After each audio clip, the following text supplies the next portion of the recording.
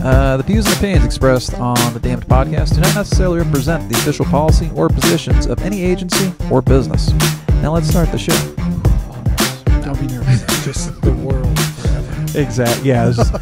We could say hi to my son in the future. Hey guys, welcome to the Bomb Podcast. I am your host, David MD. If you're not familiar with the podcast, we talk to local talent for pretty much in driving distance of my home about bombing at life, bombing at love, and bombing on stage. With me today for the first time on the Bomb, this is your second appearance though at Studio MD. Yes, indeed. John Joubert. What's going on, buddy? Is it John or Jonathan? Jonathan. I'm the fool. I want to really bother people with my name. Like, you have to say it all for me to pay attention. And the thing is, you're from Louisiana too, so not only do I have to be bothered with the Jonathan, right, I got to figure out how you want you and fucking Ledger. See, like Laguerre. Laguerre. Laguerre. I keep fucking up his name, man. Yeah, that makes sense. That makes sense. That's the way Louisiana is. It's the only place that's like Robidoux is Robidux. You're like, that's a whole lot of X's for an O. I could never go down there. Between y'all's accents and the way you guys want to interpret like the English language. Hey man, it's first, we don't really interpret language at all. No, that's the places where Leger is from. We have the French we have the French roots. So you guys drink your Coors Light with your pinkies up, huh? Yeah, man, we try to be hoity-toity about the champagne of beer. Champagne. Anyway, so before we got started, I sat down with Jonathan and figured out some of his bombs here. So I'm just going to start throwing these bombs over the plexiglass here and let you blow them up over there. I'm okay discussing my failure. There's a lot. You're in the right place to talk failure. Although I am proud of myself. We did that on the first take there. So I'm already not bombing the bomb. Boom. Let's talk about this breakup now. Yeah. Oh, which one? Okay. Oh, the one with the wife, huh? One with the wife. Yeah. So apparently you guys were dating back in school. Dating in high school. There you go. And then, short story is we broke up for 10 years, and I hated her guts. And what was it you hated about her? Or should I dig into that while you guys are married? No, it's fine. Like this is the joke, but it is true. Like, we knew everything we didn't like about each other when we were getting back together. So it was no surprises. You didn't have to wait down the line to discover. It was like, oh, I already know what you're doing. Oh, God damn it. You know? But it was one of those things, I guess, to be quite honest, I just wasn't ready. And I don't think she was either, but me more than her for sure, to be in a long-term serious relationship, because it was a very passionate and intense relationship, and we were teenagers. Okay. And she was going to college, and then I was going to go to college right after that. And it was just one of those things, man. Like, we would argue, but we would both be very passionate about stuff. And she's super smart, and I'm super smart. And so we just go at it, man. And because we're passionate about it, it gets like nasty. And when you're young, it's immature. And that's the thing, man. You really don't have any inhibitions yet. You just Oh, I'm going to go straight fire. Yeah, I didn't say you were a bitch. I said you acted like a bitch. You know, and then it's like, what? And you know that that's not really a justification. You're just trying to like go the other person, because I did hate my younger relationships when you kind of talked out of spite. Yeah. Fuck, I mean, that still happens. I don't know if it's in the same way as just spite. I think a lot of times, like most marriages, I think will have their arguments, especially if they're passionate people that care about where the direction, if they have a family, like the direction life is supposed to go. That's a big deal. So if you're just blasé about it, that's not really good either, right? Yeah. You don't want to have hatred. Like, there are many times during conversations where you have to remind one another, like, no, you married me because you trust that I'm going to think these things through, and that I'm not incompetent, and that we're trying to do what we feel is best in everyone's interest. Mm-hmm. And the good thing is, as I got older, I realized there are core values that matter, even if the hobbies are different.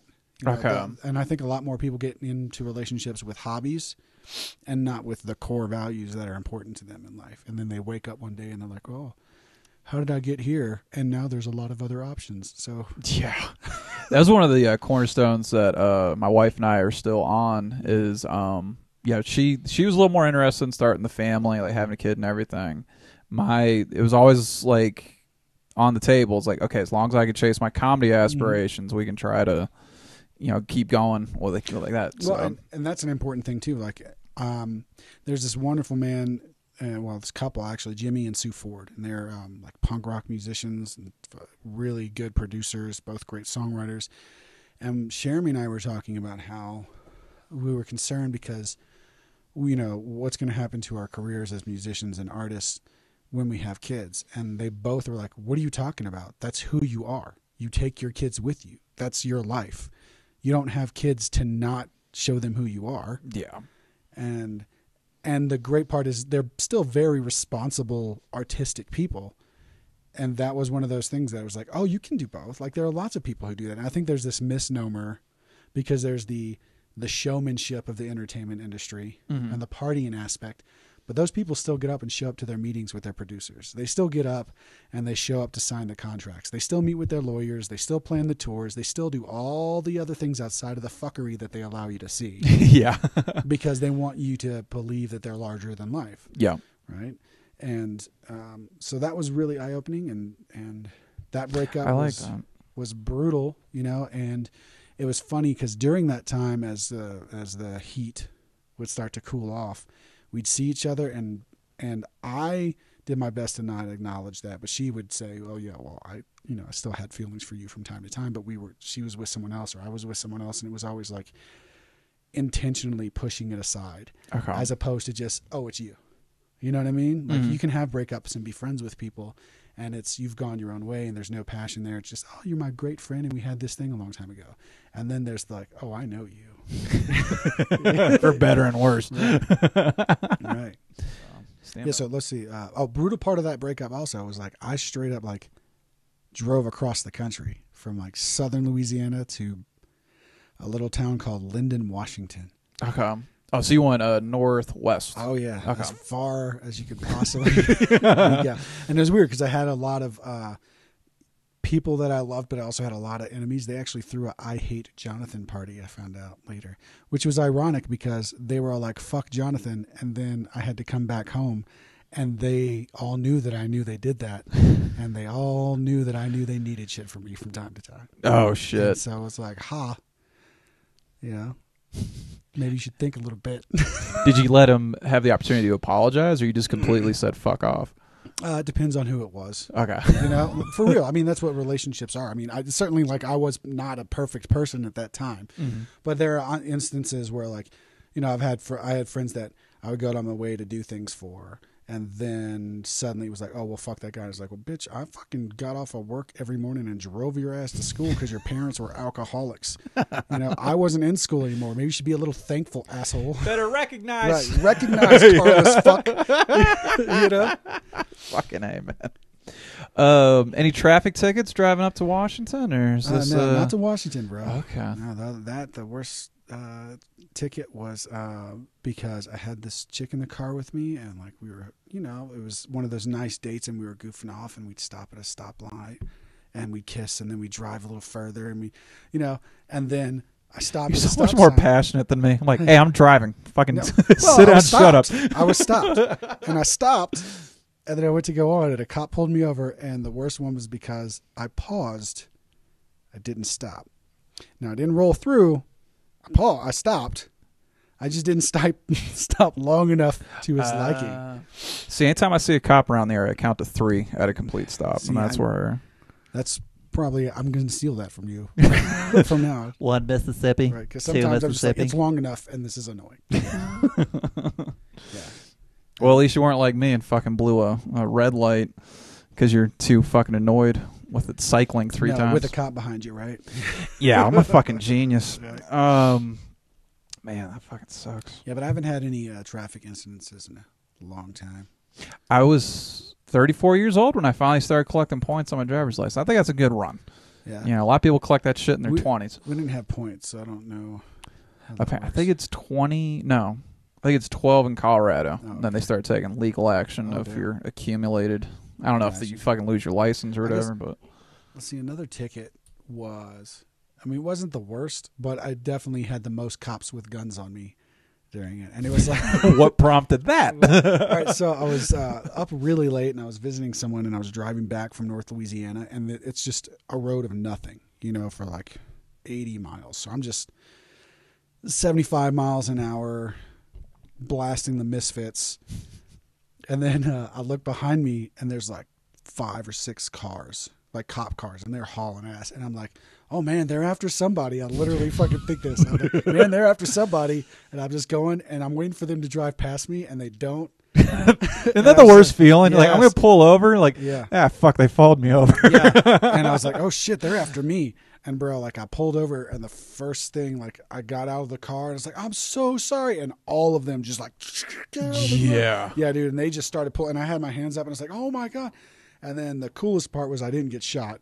And the second, usually the coolest part of a police stop is not being shot. And the second coolest part was the cop was like, man, if you would have pulled over 3 miles down the road, so I have no idea how long they were chasing me. It's like, if you would have pulled over 3 miles down the road, I probably would have let you go.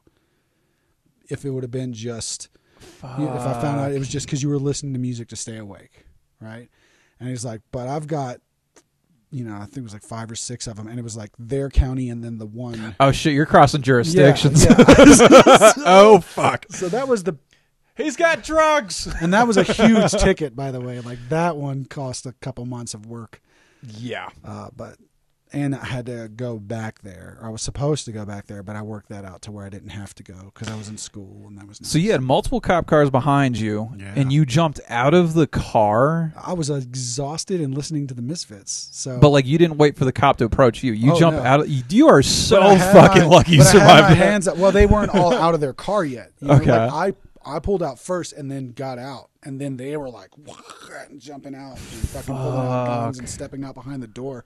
So it was, had I pulled over and they pulled over at the same time, I probably would have thought a little differently, but I was just like, show them you don't have a gun. In fast jerking motions. Right. Let me show them I don't have a gun. Yeah. So lucky you didn't fucking die. Yeah, several times, bro. Several times. But your first traffic ticket that you mentioned sounded rather sexy. It sounds that way until you realize that it was going to be like $300 and the cop was an asshole.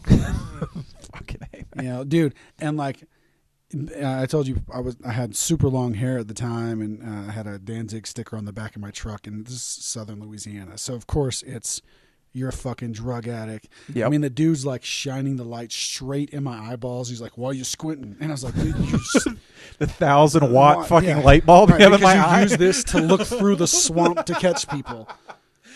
That thing's so bright, it's looking through your fucking engine block. Yeah, dude. Through my eyes. Yeah.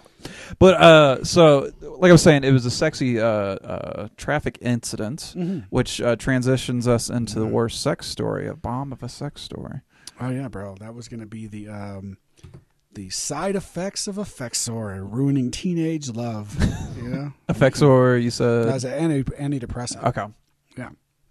Actually, either that was going to be Effexor or maybe Zoloft at the time, because they tried me on the barrage of them when I was young, and so that one made me just like really, really difficult to perform, and then just bust too early, bro. I mean, like you just ruined with.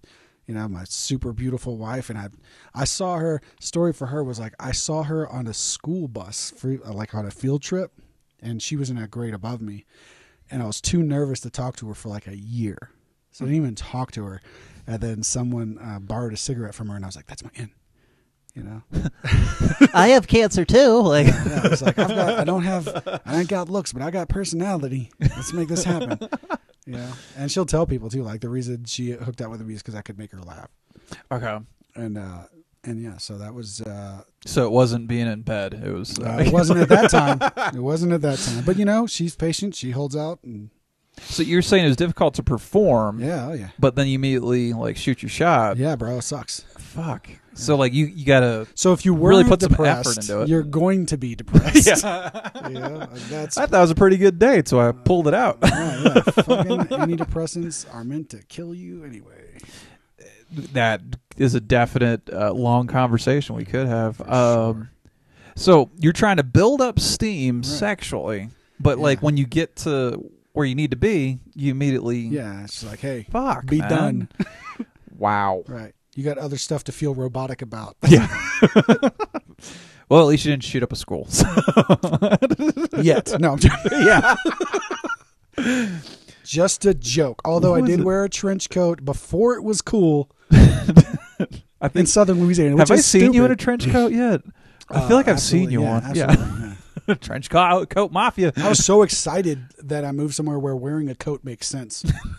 Because back there, Sweet. I don't have to have heat stroke going to this open mic. that was me, bro. I was the trench coat kid, dude, from until now actually. So I was the trench coat guy. Fucking A, man. Yeah, fucking 108 degrees, just sweating profusely. Yeah. Doesn't leather catch a smell too when it has too much Well, sweat? I couldn't afford the leather one Okay. at that time, so it was just a standard black trench coat because I'm dumb and nothing says goth like 108 degree with 4,000.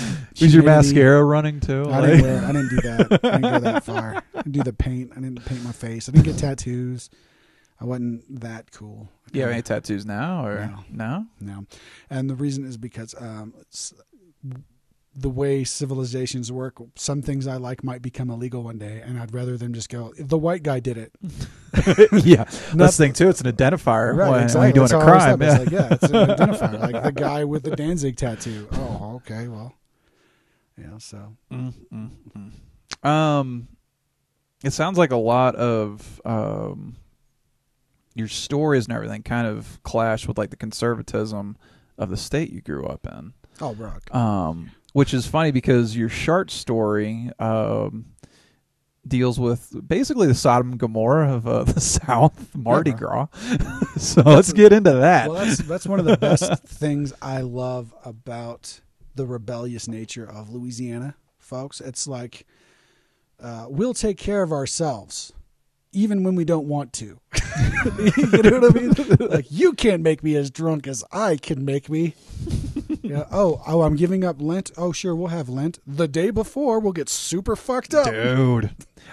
Every comedian I listen to on their big podcast, and everything, they say, what city is that in? I should know this shit. Mardi Gras. Well, it's the whole state. But New Orleans, then there's Mamou, and Lautel, which are those are the small town authentic ones where like you go house to house and everybody gives you food and then you chase a chicken in a crazy outfit.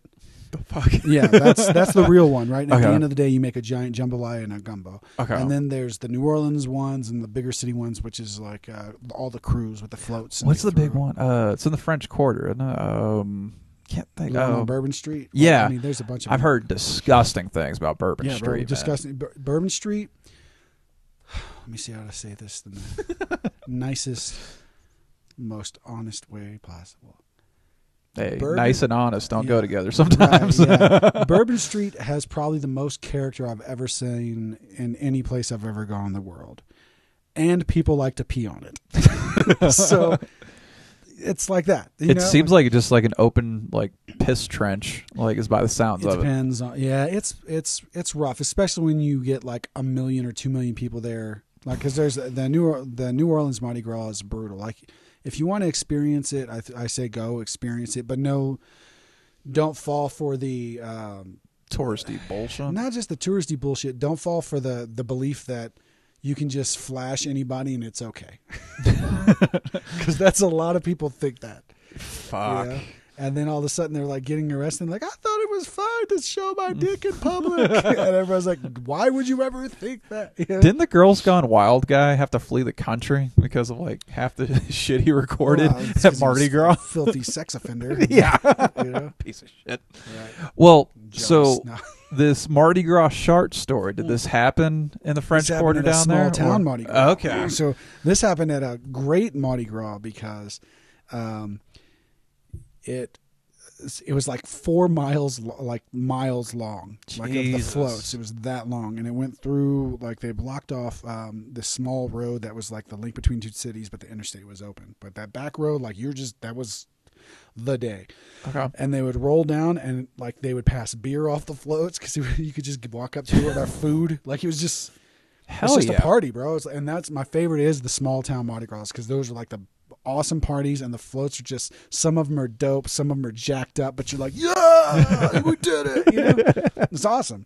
And I drank way too much and it was Jaeger induced. And yeah, which I hate black licorice, so I don't even know why I did that. I just think that I was. That's the weird thing is how is Jaeger like one of the most popular drinks out there, yet black licorice is like because you have to kryptonite. get drunk to keep drinking. That is true. That's pretty much. The more drunk you get, the least you give a shit about it, or the less you give a shit. And it works fast. So it's a. What's the proof on that motherfucker? I don't look it up, dude, but I think it's like the Everclear level of stuff, and I don't mean it in like it's good, at all. I mean that it's like you could buy a shot or two of that for the night if you're not a heavy drinker. Damn, it's that strong. 35% by volume. Yeah. So you drink a couple of those. You're good. You're buzzing hard, right? And so you don't have to spend a whole shit ton of money. Fuck. Now Everclear, that's what I used to do. I have never fucked with Everclear. What type of alcohol is that? It's like a grain alcohol, and it's basically drinking suffering. Yeah. But it was like I would go into a bar because I wasn't a big drinker, but a lot of my friends were. We'd do shows and stuff, and like after a show, they'd want to drink, and they'd buy beer and flavorful stuff. And I'd go up, and it was like $1 or $2 for Everclear, and I'd do like a shot, and I'm just like hammered for an hour. Jesus and then Christ. If I did 2, I was like fucking. I was talking to George on the bomb, and yeah. he said he used to mix that with like healthy like shakes, like the naked bottle shakes or whatever the fuck that is. Like, I would just be so worried about the pulp and like. Yeah, bro, that sounds like you're ruining a shake. Yeah. Yeah. Just going to put fucking it's nuclear waste in this. It's certainly going to make it better. Like, it's certainly going to make the Everclear better, but it's going to ruin your flavor. What does that shit taste like? Is it a vodka kind of burn to it? Yes, but worse. Fuck. But worse. Like, imagine the cheapest vodka sitting in the sun, and then you drink it. And that's Everclear. So it's liquid regret is what it is. Yes. Fucking A, man. Worst day of school? Whenever in middle school, I used to sling now and laters, and the I hate now. Those are the pink and white ones, right? no, bro, that's Starburst, bro. Now and laters is like got all the different flavors, bro. Grape and apple. Green apples was the high seller though. Green apple and cherry. Okay. And so yeah, look, so see. Oh, really? What am I thinking of? That's what I would get too. Look, go back. That jar. All right. So when I was younger, right, my mom had a Sam's Club membership. Okay. And I got an allowance. Good and plenty's. That's what I was thinking of. Okay, continue. So I got this allowance, and it was from this allowance was any extracurricular stuff I had to do, I had to pay for. She wanted to show me how to use money. So if I wanted to get my hair cut more than once a month, paid for it. Wanted to go to the movies, paid for it. Wanted anything that wasn't school supplies, paid for it. So I went and I took my allowance and I just bought like 3 of those things, and I sold them for like $0.25 a piece or 4 for $1, right? And is 150 count. So I'd make at the time they were like $8 or something. Yeah. So $8 investment, I'd make like $40, and I'd just be balling as fuck. So I'd be able to pay for my own phone. I had my own phone line in my room. Jesus, when I was a kid, dude. Right? It was like $18, and like other kids were like, "What the fuck are you rich?" And I was like, "No, bro, I'm slinging now and laters." Like a 13-year-old Scarface. Right, like, you got your own fucking phone and shit. Like 12, because this is the kicker. I was 12 years old because Mr. Patin came out and he said, I'll never forget it. He goes, Mr. Joubert, I appreciate your entrepreneurial spirit, but we have gotten calls from the parents, and you can no longer be selling these now and laters because they are spending their money, their lunch money on this candy. And I said, but it doesn't say I can't in the rule book. So I came back next summer, like after the summer break, and he caught me off the bus, and he goes, Mr. Joubert, did you take a look at the handbook? And I was like, oh, you motherfucker. So, like, I shouldn't have said anything, right? So they changed it. You couldn't sell any outside food. So I started making little shitty leather bead crosses, and I sold those for $5. So kids now are not eating the whole week. And that was my parents. That was me. I think it was one of the failings of my parents was they didn't really show me like how to like work and like make money and shit. Yeah. Because like I hear your story about that. I hear Delgado, apparently Delgado's kid, he used to go into the fucking teacher's lounge, pull the fucking sodas and sell those. Yeah, brilliant. I'm hoping as much as I want to be a responsible parent, I'd still want to have a hustler for a kid. Yeah, I might be teaching my kid how to do that. It was certainly ethically questionable, but it wasn't illegal. You know what I mean? And so that's that's where they put the little bullshit like not marked for individual retail. Yeah, and- you know, well, whatever. That's I bought it. fucking Once awesome, I bought it, dude. you can't tell me what to do with it. Exactly. Yeah, It's America. right. I didn't say so I jealous. made them. I didn't say I created these in my lab. I'm just vending. Like, Right. Just consider me the machine, bro. I'm so jealous of guys that hustle like that. When was your story about being hit in the balls? Is that in school or is that? Or no, you said it was because your kids. Oh yeah, So last we time love I the got school hit in connection balls. there. Yeah. Last time I got hit in the balls, I don't know when it was, but I know it was one of my children. And it could have been crawling over me and hitting me with their knee, or jumping on the bed when they're not supposed to. I'm trying to remember. I think I met your kids when we had that one kickball thing last summer. How old are they? Well, 6 and 9 was when you met them. Then now it's 7 and 10. Okay, so they're not kamikaze headbutt level anymore. Not yet. I'm That's terrified, brutality, bro. Yeah, That's when you hold them like that. yeah. In their way, because they will get. Dude, I got headbutt in the nose. Fuck. It's coming. I mean, just accept it. So Max is now 2 months old-ish. The first fear of being kicked in the balls is when they get to that torso size where, like, you know, Yeah. they their you look them in the legs- eyes, but they're able to kick you in the balls. Yeah, but it'll be like it'd be like a graze. It'll still hurt. It'll have an aftershock, but it's when they're kids. That's Maybe that's evolution, kind of like roughing up your balls a little bit to like get them ready for like Right. kamikaze headbutt. Yeah, Like- well, that's the baby's internal jealousy that they won't know others, so they're like just trying to crush your reproductive. Hey, at this point, I think I'll let him. My wife and I are going to have that conversation eventually. She wants to have 2 kids. It's a good thing to do, bro. I got to replace yourself. Shut up. Replace ourselves. Shut up, Jonathan. I'm just saying, bro. Her thing is when traveling, they'll be able to talk to each other. It's like, Yeah. how much traveling are we doing? Well, that's going to be a considerable concern. But it's like I did it where, like I kept telling my daughter, this is going to be your best friend. You know, like this is the one person. But what if it turns out they hate each other? Well, that's their fault. I mean, I'm giving you the tools to like each other. You're being raised in the same place. You better figure it out, because at the end of the day, these will be the people that'll have your back first before anybody else that steps in, you know?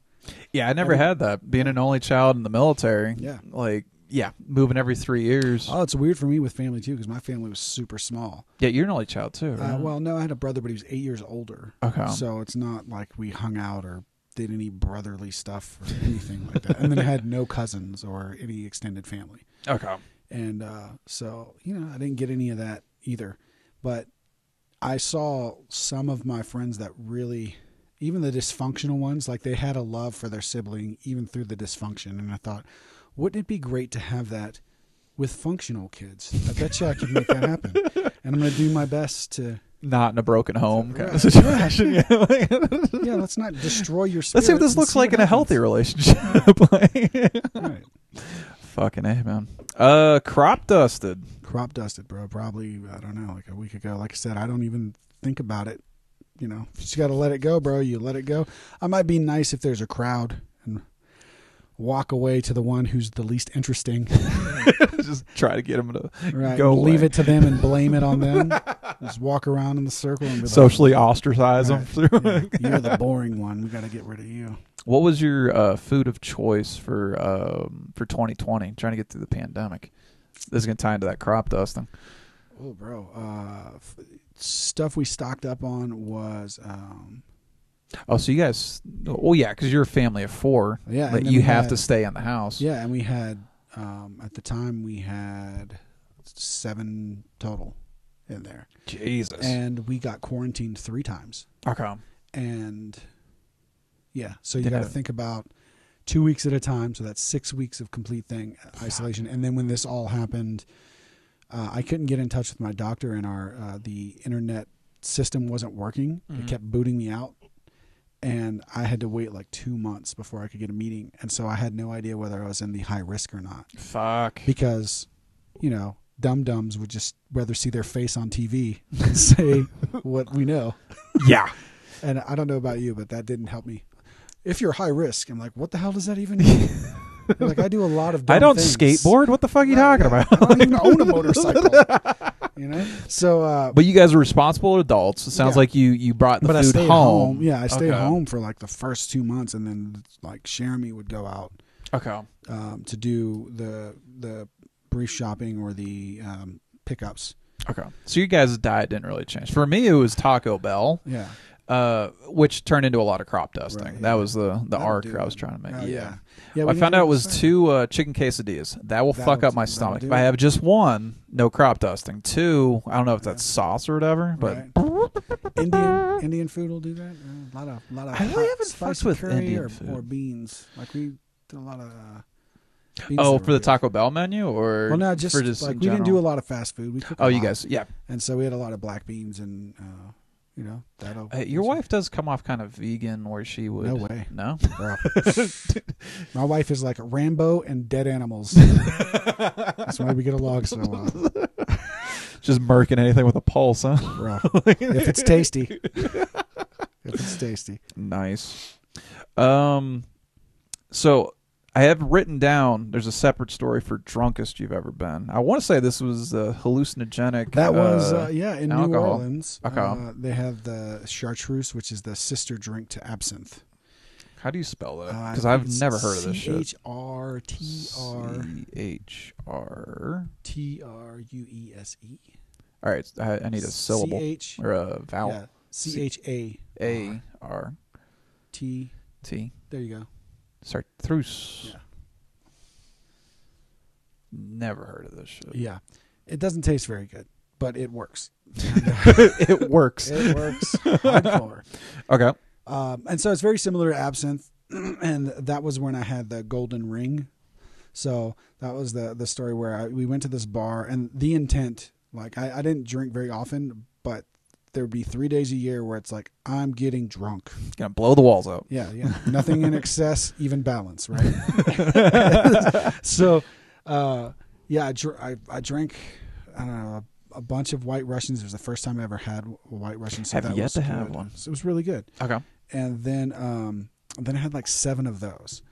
And I went to the bathroom and, I just peed and I felt great. I was like, it's no big deal. And then I opened the door and the whole world just like became engulfed in a circular gold light. But I could only see everything within the circle. So if I looked around, I could see this way. But everything, if I was looking at you, this didn't So you're looking through like a exist. toilet paper tube. Yeah. Like, Yes. fuck. Yes. Except with gold. Well, at least it looked classy. Yeah, and so it hit me really hard, and then I went outside. I don't even remember when. I mean, I was with a group of people, so we were hanging out. And then I began to just sit on the curb and put my head between my legs and throw up. And then a cab pulled up, and I was like, can you take us to our hotel? It's right down the street. I just can't walk. It's like 4 blocks, please. And he was like, no. And so I began to berate him, and I told him that, not like you're a piece of shit. It was more of like berating his lack of empathy. And I said, look, dude, I'm just a human, man. I'm just trying to get right down the road. I'll pay extra. I'll hang my head out your window. I swear to you, bro. And he's like, no. And I said, if you don't take me there and something happens to me tonight, I want you to remember my voice and that I asked you for help and you said no. The philosophical drunk. Right. And then he looked at me and he's like, get in, hang your head out the window. And so I did. And I got back to the hotel with a few other people, and like the person I was with, he was like, I was amazed.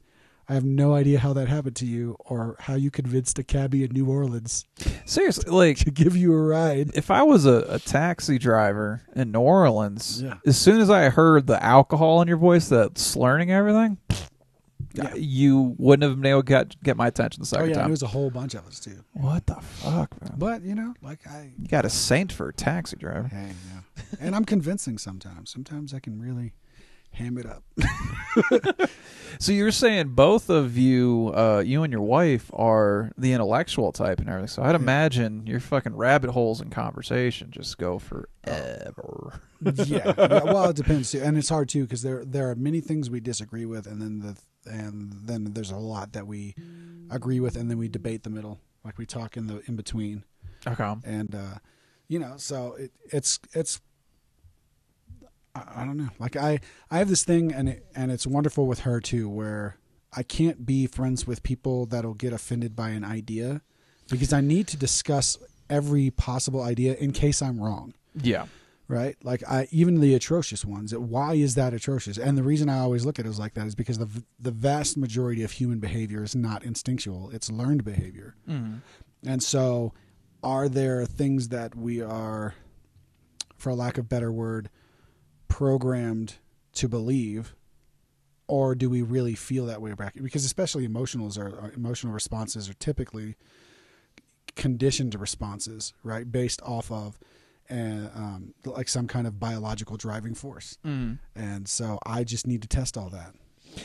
That's the thing. I hate people. They're like, "Oh, I'm offended. I'm going to completely shut down this conversation." Yeah. It's like, well, then you're never going to learn anything outside of your circle. Yeah. Like, there's things that I hear, politically. Fuck. I mean, every other day I got something I fucking hate.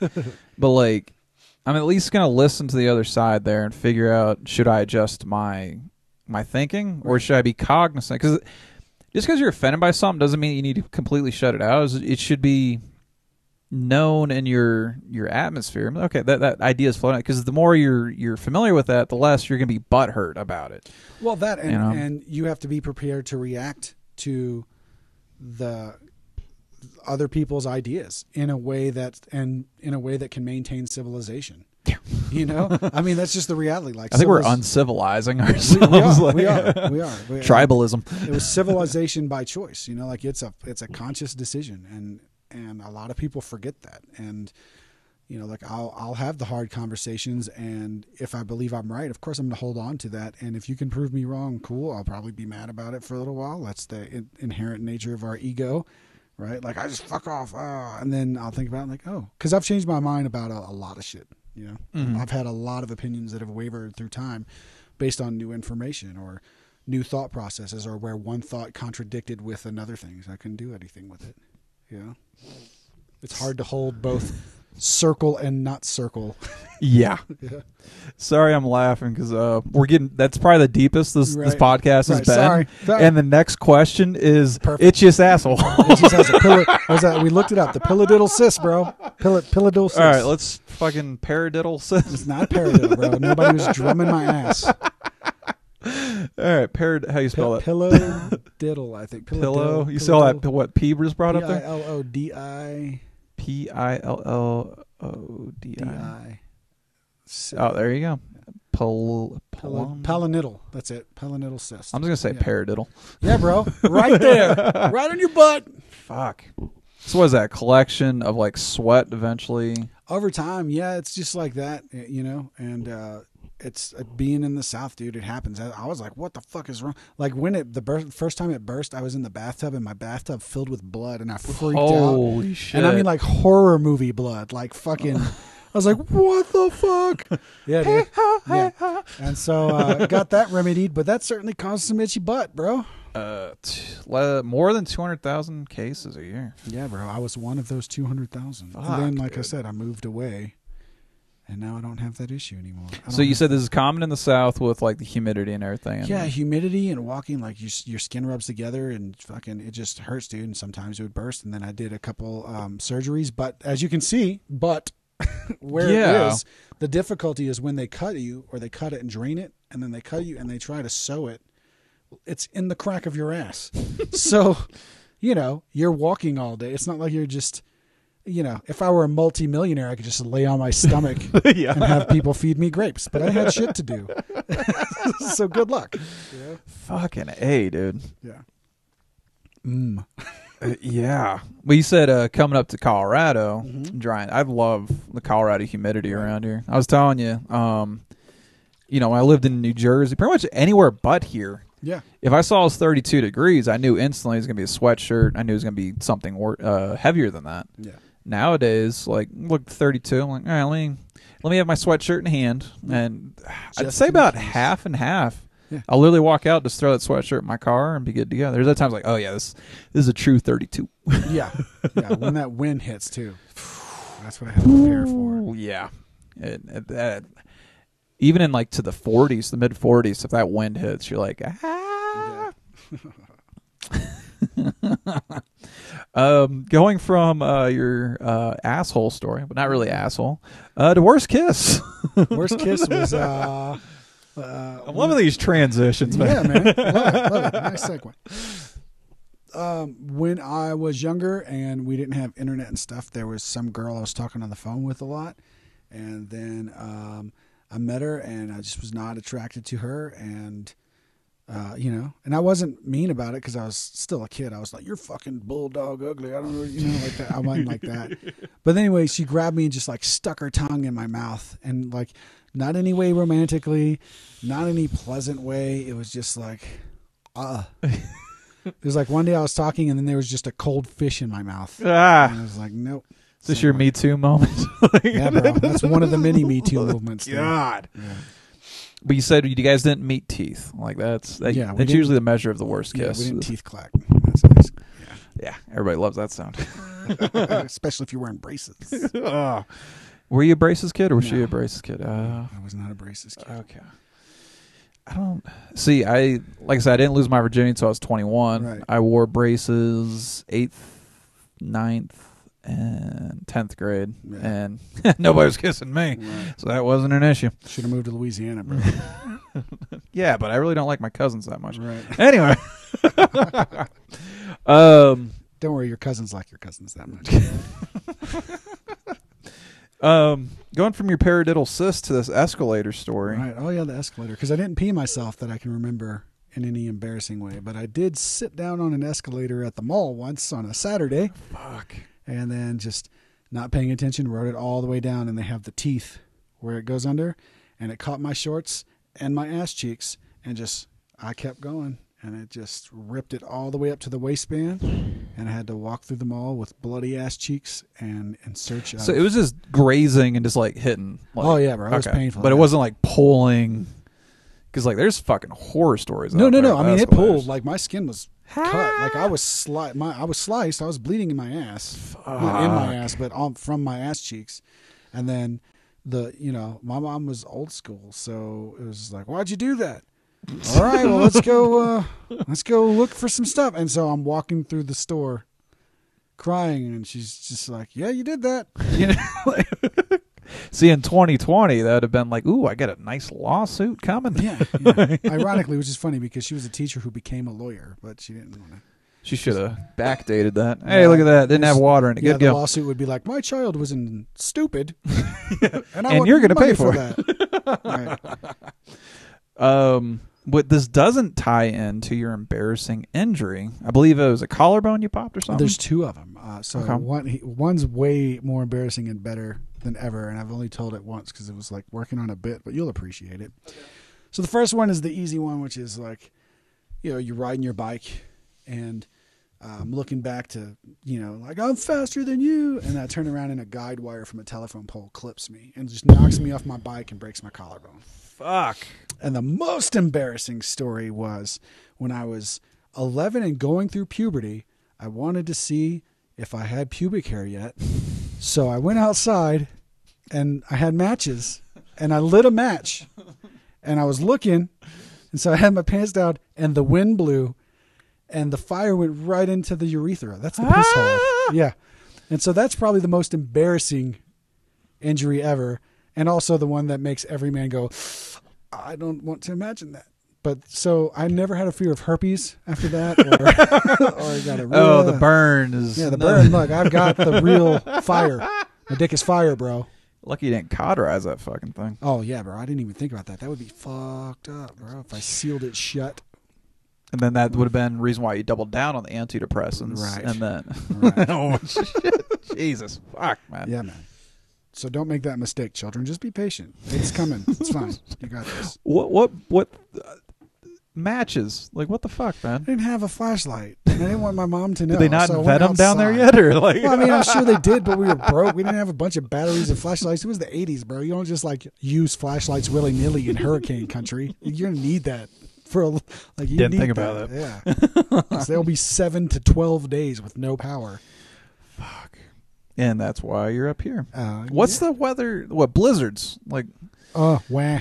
Yeah, like I don't care. You know what comes in my house? Not snow. So I don't give a shit. Like everybody's like, oh, how's that cold weather? It's like, not in my house. It's fucking great. yeah, there's not 3 feet of flood water in my fucking Bomb house. cyclone ain't doing nothing. That was actually my first week here. Was a bomb cyclone. Yeah. Was it your first week here Well, too? I got here in October, so that was that first season. Oh, yeah, you just got here too. Yeah, I forgot we about that. both got here right around the same time. You, me, and Delgado, A whole all bunch probably of us. within 2 weeks Yeah. of arriving. Yeah, there are a bunch of us. That's one thing I find very fascinating, just, behaviorally, or just there's this interesting group of people that are all finding each other that are actually not even from here. Yeah. So it's weird because, and it's through natural gravitation. That's what I find fascinating about it. I didn't even think about that, Yeah. man. Because, like, all right, so the 3 of us, I think Justin's the same boat. He's been here less than 5 years. Yep. Like Bratsveen. Bratsveen. I don't think I met Johnny Bratsveen. No. You don't know Johnny Bratsveen? Dude, I've done less than That's true. 7 performances in the spring. Like so. a lot of there's just a group of everybody that just got here within like the same time, like within the same 6 months, that were all into comedy. It was just everything led them here. That is weird though. That all you, me, and Delgado, like all literally, that was our first weekend here. I think we showed up Tuesday of that week, and then the bomb cyclone. I think it was over the weekend, wasn't it? Friday, Saturday. Yeah, something like that. Fucking crazy. I got dude. some footage of it. That was cool. It was cool. I was like, man, this is awesome. I'm gonna put this in my mailbox. We actually, my wife wanted to drive, so we were in a hotel room. And really beautiful because it was 70 degrees the day before. Yeah. The next morning, the day of the blizzard hitting, it was still really nice. So I heard about this nice little park that had a really nice view of the mountain. I go up there, and I was like, ooh, I hear this blizzard's coming. So let me go to the grocery store real quick. I'm going to go pick up the wife. So as I'm going to drive, she's like, I don't want to spend this blizzard in this hotel room. So we've already been here for 3 or 4 days. Let's go to my friend's house. I don't know where the friend's at. So we start driving. She's up near the academy. Right. We're like south, like Colorado Springs. So the last 10 or 15 minutes of this drive up to her, like, because the academy is like on like the mountain basically. Yeah. Right. We almost hit 2 like major post office boxes and everything. Right. It fucking sucked. But moving on. So you're probably one of you and Delgado probably have the clearest memory of the 90s because you weren't like you were already a teenager hitting the 90s. Yeah, I was 12 in 1990. Okay, gotcha. So you're 6 years ahead of me. Yeah. 1980s. What it sounds like you're born? Yeah. Okay. It was 78. 78. Okay. So what is your favorite moment or favorite thing about that bomb ass decade, the 90s? In the nicest way possible, I'll say the death of grunge. Because there were some great bands, but everybody started to copy and emulate it. And also the beginning, to me, that was like the discovery of, for me, like the European and Norwegian metal. Oh, yeah, I forgot about that. Yeah. Every time you mention something, that like springs up my thoughts of the first podcast. Yeah. Yeah. Okay. Yeah. Like those were that to me was like the coolest time too. And also obviously like the beginning of the internet was pretty cool because that's whenever like you could start pirating things before it was illegal. Right. So that was pretty dope because, I didn't feel bad about it at the time because I got ripped off so much by buying a CD for $20 for the one song that was on it. Yeah. And you wouldn't allow me to listen to it first. So I was like, fuck out of here, bro. I didn't have bad sharing music with friends across the world. That's how Napster got away with it for a little bit, huh? That's right. My comedy aspirations started in like 2003, and that was, I think that's past the LimeWire years and everything. But I was like, what? If I ever wanted to sell a comedy CD, I'd be pissed that it's put out like that. So I was still in high school, and I was taking that artist stance. Like, no, fuck you guys. Like, that's where. And now all these people are not artists. Like, well, you don't even make money from the albums. You make it from ticket price. Like, I'm not selling out fucking stadiums if I can't get the fucking money from the albums. Well, and but see, the good thing that I thought that came from that was the beginning of the end of the recording industry because that was fucking. Well, that's it. Like that was whenever I learned more about the business side, it was like, oh, well, they're not getting paid anyway. They're getting like 2 points So you get a CD for $20 and they're getting 20 cents to split between all the members and management. Yeah. There was shiesty back in the 60s too. I did a paper on Jimi Hendrix when I was in high school. And so you familiar with Band of Gypsies, the album? Did you know that the reason why that was created was Hendrix was like fucked up out of his mind in a bar, and some asshole was like, "Hey, can you sign this real quick?" And it was a fucking contract, I think through Warner.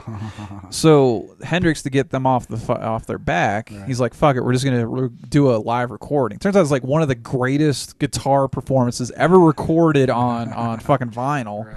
Machine Gun's just fucking bonkers. Yeah. But yeah, fuck like those guys.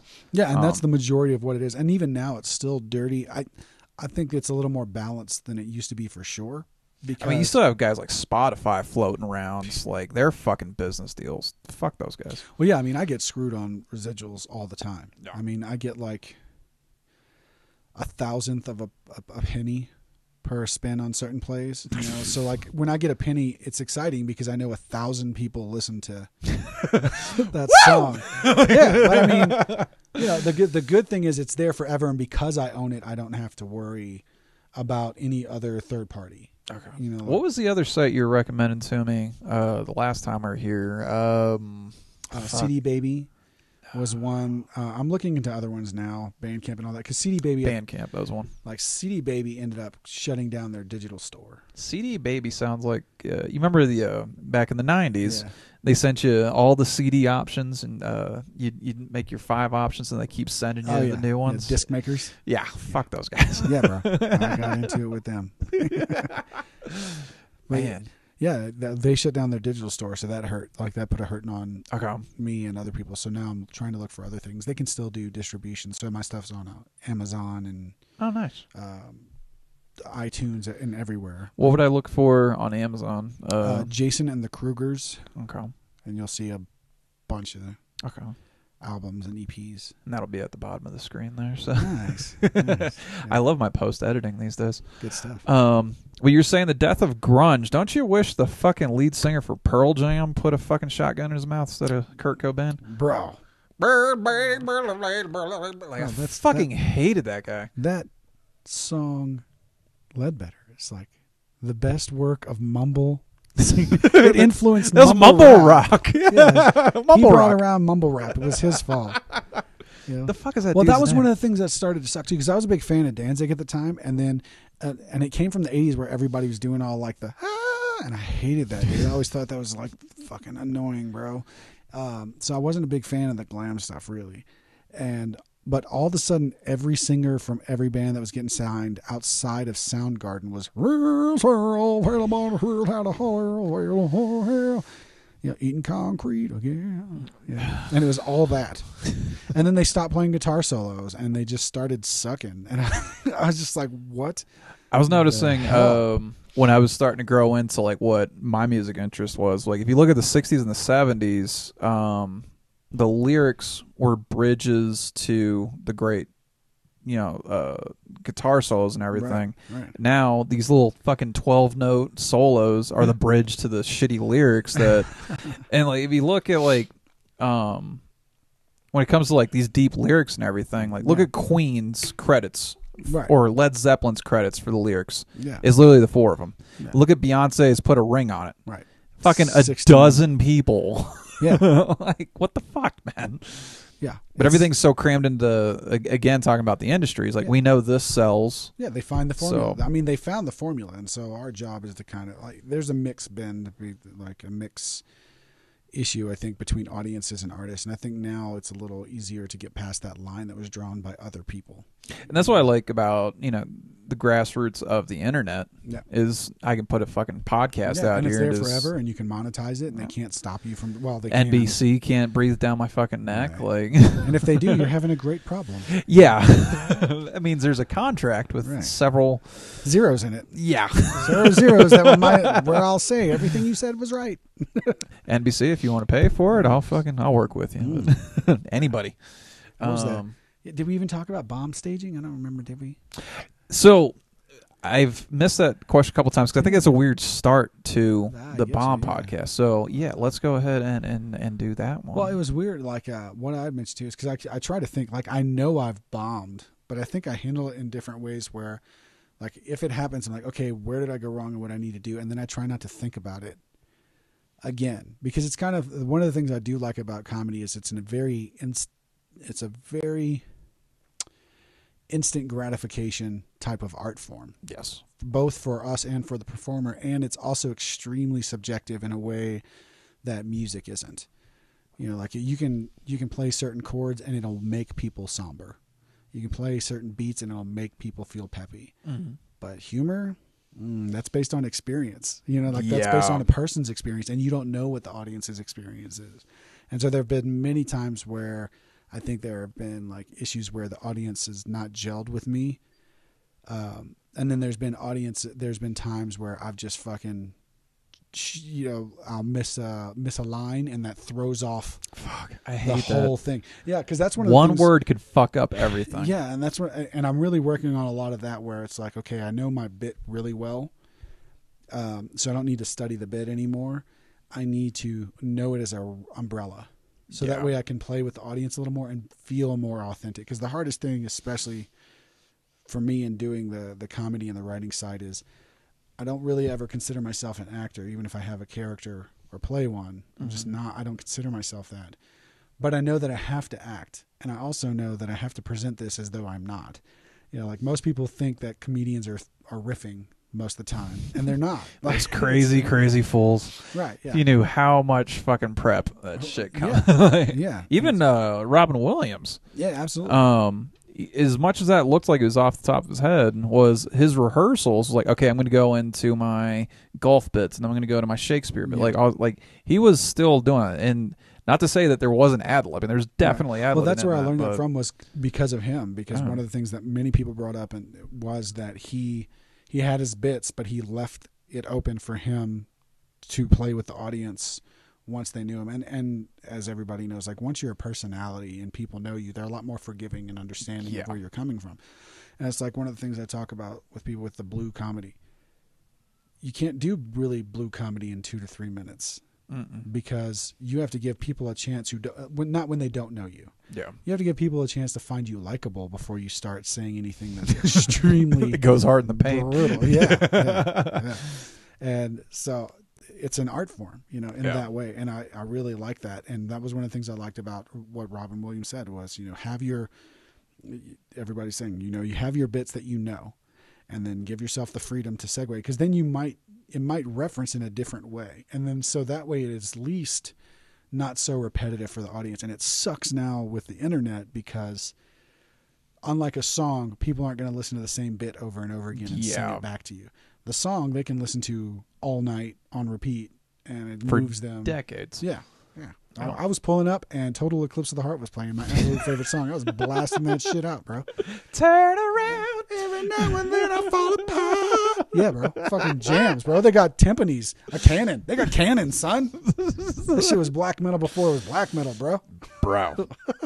One of the things that stuck out when you were talking about was comedy versus music. Yeah.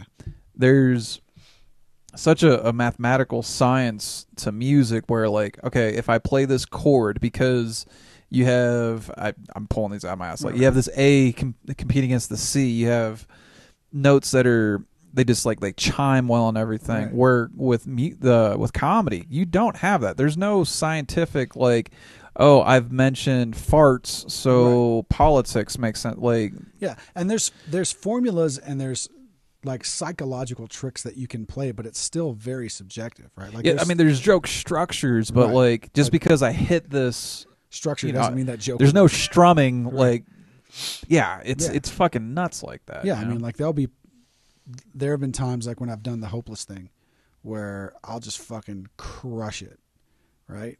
And I'll do the same thing, and the audience is just like, what the fuck is happening here, you know? and like I said, it's not, for me, it's not that I never bombed, it's that I just try not to dwell on it. It's like, okay, where did I fuck up? Let me go. When did you start your comedy aspirations? What age? This is actually the I've only probably started taking it serious a few months ago, honestly. So that's the thing is, I mean, you're old enough to know that your existence doesn't, hang on a good set and everything too. Right. So you have the mental maturity, the emotional they've maturity. said a lot of that, like the rare breeds of the Eddie Murphys and come out at 19. There's this weird level of insight and connection they have with the crowd that a lot of other people don't. Yeah. It's the same thing with Chappelle. Like there are going to be those people that are both skilled and talented. And I know that I do have some talent and some skill. I know I don't suck, so that just means I have to work on it, right, on certain things. And the other thing I think that helps me too is coming from the musical world. I mean, I've played hundreds and hundreds of shows, so I have a lot of stage time. Now it's different because I don't have the guitar in front of me, and I don't have the other psychological tools for music to pull on the audience. But I also don't have the same level of discomfort because I've been places where people didn't get what I do. Yeah. Over and over again. And it's just like you learn to accept it, because I think a hard part for a lot of entertainers in general is accepting that if you practice and you dedicate your life to your skill and you're competent, there is an audience for you. You're going to have to work harder to find it than others. Yeah. But as long as you straight don't suck and you try, you can find an audience that'll appreciate what you do, especially I think now when people are craving live entertainment again. Yeah. And it's going to be this trick. And it was funny because my wife and I were bringing this up too. It's like there's going to be this trick in play because everybody's been inundated with binge watching and electronic things with editing that goes at 1 to 3 seconds. Perfection, it's all like da da da da, and so it's all quick, it's all fast, and it chimes right into where their attention span is. But in a live setting, especially for comedy, that's not the way, because you have to listen to someone talk. Yeah, and that is not what's been going on for the past however long with this. Yeah, that is a concern for like bombs and everything. Is we've all been binging Netflix for forever. Right. And that's condensed. Yeah, I think there's multiple writers, multiple writing rooms and everything that have just made that absolute perfection, where like I'm hoping that there at some point COVID adds people to open mics where they're like they are starving for that. Yeah, I mean there have been some really good mics starting to happen, which dude, 3E's, Louisa, dude, she put that on her feed on Facebook. I was like, holy shit, 3E's is bumping like a motherfucker. For an open mic, dude. I mean, and that was it. That's what I'm hoping for. I'm hoping that all of them get back to that position. Yeah. And it becomes another, because I think there's more than enough more than enough room both for Loonies and 3E's and all the open mics. Yeah. Well, I'm hoping we have a healthy competition between Loonies and 3. I never went into Loonies, but like it just seems that people consider it like an old, tired, comedy club. Yeah. Where like if 3E's is stepping up their game, hopefully Looney's stepping up, and then we get kind of like this arms race in Colorado Springs. Yeah, I mean it's only going to be good for everybody involved who's in that industry. One of the things that Looney's is that tried and true place. It's been here forever. People know it. When you're going in there, you're seeing comedy and only comedy. Yeah.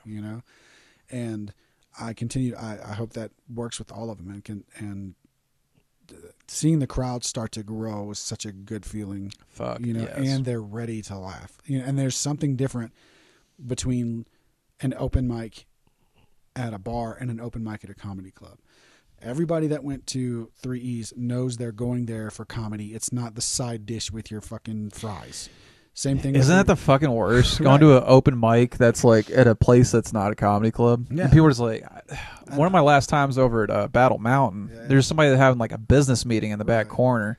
So you're trying to do your jokes, and it's like, like really fucking loud. I really like those quarterlies, Todd. And you're like, I'm talking about jerking off with shampoo, and you're back there trying to get the quarterlies fucking. At 8 and 9 o'clock at night on a fucking Tuesday. What are you doing? Go home. Go home. Needless to say, I bombed that. So. Right. That's okay. Yeah, and like I said, I mean, I think those are when it comes to the bombs, I think a lot of it is going to be how people take it. I know there was one of the questions you sent was like, what would be the worst one? One of the questions, the newer questions, was what is your biggest fear of the future? The example I had was shitting my pants on stage, or the because a lot of my stuff's autobiographical, bombing so bad that people just immediately pounce on like, wow, you suck at life, and like, because some of my stuff I'm wanting to go into my decisions as a younger person. Like, I made some really tough decisions that I constantly battle with day to day. But if I bring those up in comedy, and then somebody's like, "Oh, you're a shitty person," and then basically knocking the, the load bearing wall in my soul. Well, I think that's the best part is when you know that you were a shitty person then when you did it. And that's the reason why you can talk about it now. And the reality is the person who's pretending that they're not is full of shit. So fuck them. Like, I've never met the perfect person, and that was one of the. I don't have that strong of self-esteem. Well, though. You'll get there. You'll get there. Like, all of us do in one way or another if we find our solid ground, like our foundation of the family and friends that love us and know us and treasure us for who we are. Yeah. Because they all allow you to make those mistakes, and they give you the grace that the strangers that are judging you. My biggest fear, though, is that they cut through all of that. Yeah. And, like, just have, like, that, oh, fuck this, I'm never doing comedy again. That's my biggest fear. My thing was just, like, you're going to die, do what you love as much as you can, responsibly. Like, and again, you brought it up, and it was a really good point that I never even think about it. I forget that I'm older than a lot of these dudes, just because I'm still into kid shit. But I'm just into very Ron White's still making money off this shit. So. Yeah, right. Well, that's one thing too, but because of that, it's like I lived and tested a lot of things that other people haven't, and it doesn't mean that I'm all so much more experienced, but I've also, that time just gives me the opportunity to go through things. It almost makes you bomb-proof in your younger comedy years. Yeah. Where there's so many people, some of the young guys coming out of high school, where they don't know what they're doing with their life. Right. So they're like, oh, fuck, if I bomb this, I'm bombing everything. It's over. Like, and that's been it too. Like, I mean, I've built a lot of stuff up, and I've had a good team of people that have assisted me to be able to succeed in doing a lot of the things. Like, I haven't done any of it all by myself. It's all been because other people believed in me or believed in a certain project, and then it doesn't mean I didn't have to come out of fucking pocket or make smart decisions, but it means that I've had people there that have allowed me to get to a position where you can't tell me what kind of music to write. You can't tell me if I can record it or not, and I don't have to listen to your fucking producer, and you can't tell me unless it's your club, I don't care if you don't like what I'm doing. When they tell me not to come, I'll stop coming. Yeah. And that's just kind of where it's been. So for me, I hope, and that was what I started my company for, was for other artists to set themselves up in such a way where they don't need other people. Yeah. And I think now more than ever, ironically, is probably when they're going to need my services the most, Yeah. And it's good because we're in this position where now it's affordable, whereas when I was growing up, it was not affordable. Yeah, Matt Jew was telling me this setup here would have been $100,000. Easily. Dude, like my first camera that doesn't record as good as a cell phone was $6,000. Fuck. Yeah. Shit. So when you think about things like that, and you find the people that are dedicated to the art form, and that was the reason why I had started my company in the first place, was there are going to be those people that just have the calling to do it no matter what. Mm-hmm. Those are the people you invest your time and resources and energy in, because they're going to do it whether they make $1,000 or they make $1 million. And then you kind of have to decipher whether or not they have the work ethic to do it. And then that's where you start to see it. And then, but because other people can do this now, it's like, okay, well, you need to learn the contract side of it. You need to learn the legal side of it. You need to learn that. And I know those things. So my help is like, hey, I did it wrong for 10 years. You don't, skip that. Let me help you skip that, and then you can fuck those guys. Speaking of the work ethic, this is the only thing I've consistently in my life been like, I am going to chase comedy. Yeah. And I'm proud of how many weeks I've actually done the podcast and everything. Like when it comes to my regular job, I feel like I'm on a leash, just pulling the entire time. Like I need to do comedy. Fuck this. Fuck this. Right. I just can't wait to retire and just get left, taken off that leash and Yeah, and you can do your thing. But the interesting thing too is that you're actually thinking about it in an intellectual way that's going to open doors for you in a way that other people can't. Because the reality is, the days of you just sleeping on your friends' couches and touring all over the world and getting discovered, that's done. Yeah. Like, you can still tour all over and sleep on your friends' couches, but you better be creating some content with longevity because other people are doing that. And that's the thing with the comedy game is, look at George Carlin, look at Gallagher. Yeah. They continuously grinded, but the market was different. Yeah, absolutely. Was with George Carlin now, if he were, they'd be like, oh, cool, you do stand up, but like, if I'm going to continuously follow, subscribe, all this stuff, I need more content from you. Yeah. And I think that's where Bill Burr, Rogan, Tom Segura, all these guys is like, okay, it's almost like your stand-up is advertising the greater experience of like Bill Burr or Joe Rogan. Is like, yeah, they've reached that kind of demigod status. Yeah. I mean, for real, like, because they're a personality, people know them and go into their. Yeah. And it doesn't mean they didn't work hard for it. They worked very hard to get to that point. But it's different because since they worked very hard to get to that point at a time when no one else was doing it, they set the formula, and now everybody else is trying to find the formula and can find it. Yeah. so the competition is way harder. Yeah. And you're going to figure out who's really the hobbyist and who's the careerist. Yeah. And it's okay, like, to have the professional hobby. Like, there are some people that I've known that I've had these conversations with, like, are you doing this because you want to pay your mortgage? Are you doing this so you can pay for your vacation with your family? Yeah. Are you doing this because it's what you're going to do every single day? Are you doing this because every once in a while you want to go out, have a good time, and just get a laugh? Yeah. And there's room for all of that. Like, one of the reasons I had quit comedy for a long time was because I was shooting this documentary, and nobody would really talk to me who was a comedian. They would always try their bits on me. But once I started getting on stage, hold on, isn't that the worst? I fucking hate that. Is just be authentic with me. You're being a good person, like, listening to them, and at some point it clicks over, like, this is a fucking bit. Right.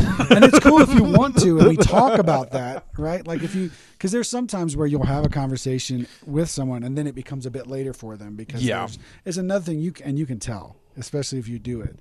When someone's working it on you, and you're just like, motherfucker, come on, bro. Let's just. I had that happen at Dangerfields. I was in the back, and I was just being a good. My parents raised me. If somebody's talking to you, acknowledge them. Like, engage. It took me about 30 seconds. Like, this motherfucker's working a bit, right? And he was doing it with everybody. Yeah. And he got up on stage like that pretentious. I literally told my wife, I was like, hey, this pretentious douche that's about to get on stage, I want to record him to see, all right, if he's polishing in the fucking bar area with the comics, how good is this shit up on stage? It fucking sucked. So it felt good having that, though. Yeah.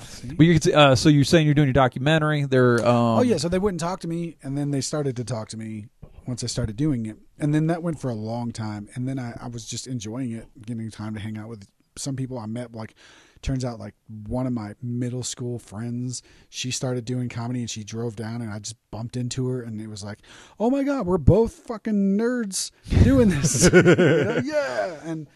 And so there were a bunch of cool opportunities, but then it hit me. There were some people there that this was their career. Like, they were focused on this. They were making money from this, and they were trying to make money. And I was out there just having a good time. And when the open mics got to a point where people were starting to lose spots, that's when I was like, well, I don't need to be doing this because I'm a musician, and they really need that. Like, this is for them to do their craft. I'm not doing that. I'm filming, and I'm, and I use that to boost my business by filming sets. And I was always on the production side of it. Mm-hmm.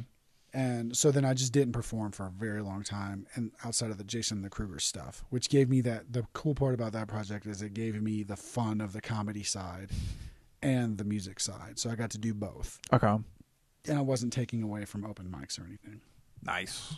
And then when I got here, it was like, man, I want to film a lot of people. I'm trying to find the right people that want to do the work, create the sketches, create all the stuff. And there's a lot of work behind it, but in doing that, again, being in the entertainment industry, it's a lot of people have preconceptions about how much work it actually takes to put together a sketch. and to film it and to edit it and how many takes it is and how long it takes to get the sound and all of the things that come with it. And so I have to find the right people that get that so we can do things like that. And at the same time, like, understand that some people will be super talented, but that's not their role. Like, maybe they're a great writer, but they're not a great performer. Yeah. Maybe they're a great performer. Maybe they're a shit writer. And I think in the past, doing that here is what allowed me to go through that. And then I realized, like, well, I want to do this too, because I was getting up and just testing ideas for sketches. Because my thought was, if I can make you laugh at it just telling you, just the monologue of then it. I can make you laugh showing you. Yeah. You know?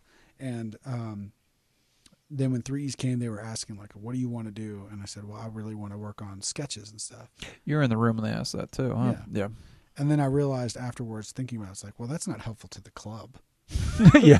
You know, they're real. fishing. Yeah. And so it's like, I'm going here to take advantage of this opportunity that this other business owner is doing. So then I need to try to hone my craft for that as well. Yeah. And again, like I said, I don't suck.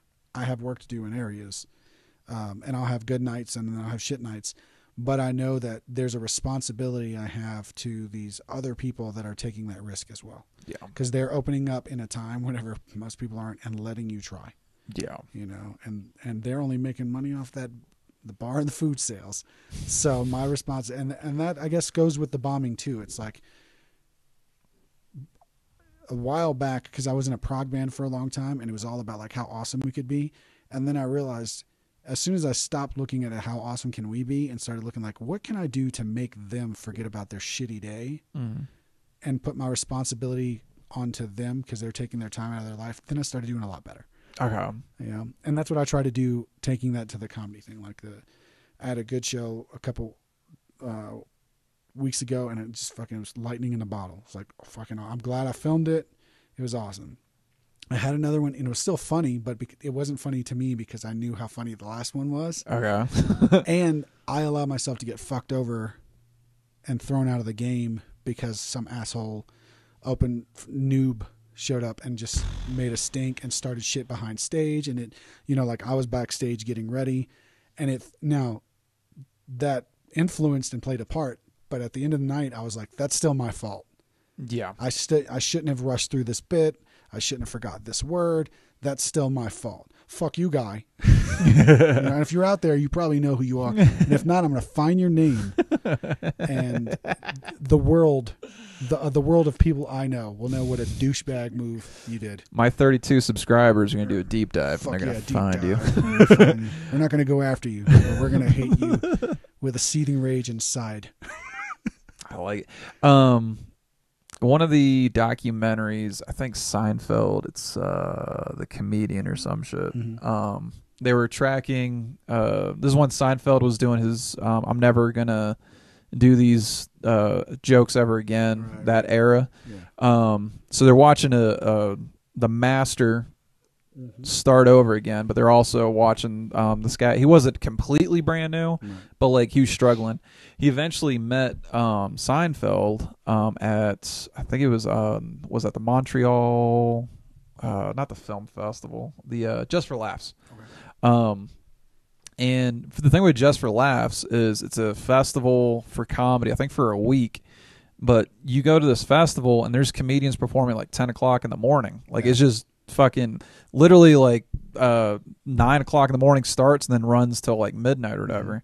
So he meets Seinfeld, and Seinfeld's talking shop with him. He's like, man, I had a really bad set. And he's like, oh, why is that? He's like, well, it's light outside. Nobody laughs during this. He's like, that's on you as a comedian, you know? And yeah, as a young comedian, there's times like, man, that crowd sucks. It's like, no, that I should have had that tool set. And eventually I will have those tool sets if COVID ever lets me fucking do it. But I can't wait to have that maturity of like, okay, this is a bad room, but I'm going to turn this fucker around. Yeah, and when you know your material like that, and you've found the confidence in yourself that you know you're likable, then you can do it. Debatable if I'm likable. Right. Well, yeah, but we all kind of find that way, right? Yeah. And one of the things that was awesome here is at Zodiac they had a open mic, and they do the all acts open mic. And one of my favorite things was, they were all getting ready. It was like 15 comics, and a bunch of kids came in, and they were just fucked.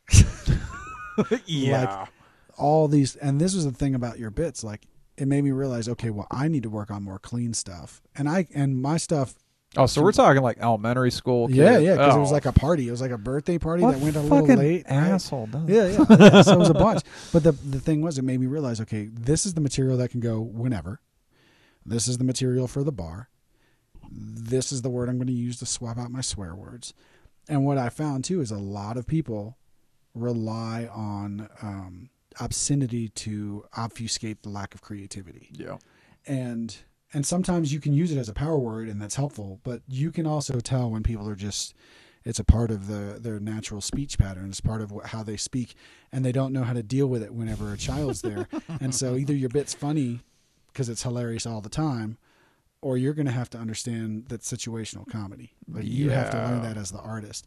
And it made me like, I went home and I just started writing a whole bunch of just like hokey, not bad, but still funny. Like there's some stuff that's just because it's clean doesn't mean it's not funny. Yeah. You know, and I think that's a hard part for people to realize too, especially the comics that think a little deeper, you know, because they want to get to what they consider the truth. Yeah. And that's the goal. And then they bombed doing it for 8 years. One of the things I've heard from multiple people is it's easy to dirty up a clean act. It's really hard to clean up a dirty act. Yeah, that's facts, bro. Yeah. We did one, like we showed up to a show once. We were playing for Fright Trail, which is this awesome haunted house. It's like 20 acres of haunted woods. Jesus Christ. And so we got to play before the audience. You said Fright Trail? Yeah, Fright Trail. Check it out. It's super cool. And Louisiana. yeah. And yeah, so we got to play for this event, and but we got there and the guy was like, "Hey man, like it's a bunch of kids, so keep it family friendly." And I was like, what do you mean? It's like PG-13. And I was like, "Oh shit." And so like I had a group with the guys, was like, "Hey man, it's PG-13. So every swear word is pineapple." And so we announced it. What the pineapple? Right, what exactly. are you talking about? And so it was a lot of that. And the best part is we announced that we were doing that as part of the shtick for the show. So like all the teenagers, the young kids were like, and the parents were laughing, and the little kids were none the wiser. And it made for a really good time. And I realized like, oh man, we are woefully ill prepared. I don't know if I have the mental flexibility. Like, how much time did you have between the prep and the execution? About 20 minutes. Oh yeah, I'd been fucked. But again, like these were people I played with for a decade. You know, like, and my best friend is in there since I was 14 years old. So like we figure it out. Yeah. I would have been real pineapple to that day. Right. Yeah, exactly. Yeah, literally, you guys have been like, yeah, MD's not talking today. Right. We'll be just the silent one. yeah. You'll be the silent mother pineapple. I would have been fucked. Right. So fucked. Well, we have gone almost 25 minutes over on our window, but Sorry, it all related to the bomb. Yeah. There's going to be a couple of those clips that, or a couple of parts of the conversation that we had. Yeah. I might just transfer that over to the Damned, just because that's really good Damned stuff right there. But I appreciate it, bro. Run it how you need, man. it's all good. I think I'm done with the questions. Yeah, We get mouthy. okay. Sorry. It's all good because that's going to go right into the Damned podcast, so which we're about to record. So, Oh, well, there we go. cool. My fucking brain's done. That's good. Wake it up. Wake it up. Alrighty, guys, that was the Bomb Podcast with Jonathan Joubert. Not your bear, Joubert. Not my bear. That's Joubert. Joubert. There Joe, we go. Not yo. Not yo. It's Joubert. That's Joubert. Joubert. I'm gonna bomb people's names. I swear. Do it, bro. Do it. Alrighty, well, dumb last names. hey, I'm the king of dumbass crazy names. So, hope you guys enjoyed the podcast. I'll see you next week. Love you. Have a good week. Yeah, thanks for tuning in. Yeah, that's right. Bye.